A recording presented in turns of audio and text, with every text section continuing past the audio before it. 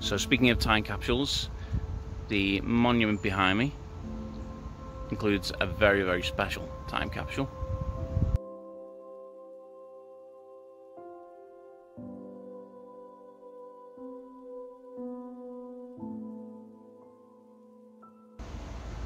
According to the inscription at the base, the names of all those who served, numbering over 4,000, are recorded in a book deposited beneath this stone, and also in a similar book placed in Christchurch and in the Lady Lever Art Gallery. This extraordinary monument was erected by William Lever to commemorate the loss, the sacrifice of his workers from the local Lever Brothers factory, and it's breathtaking.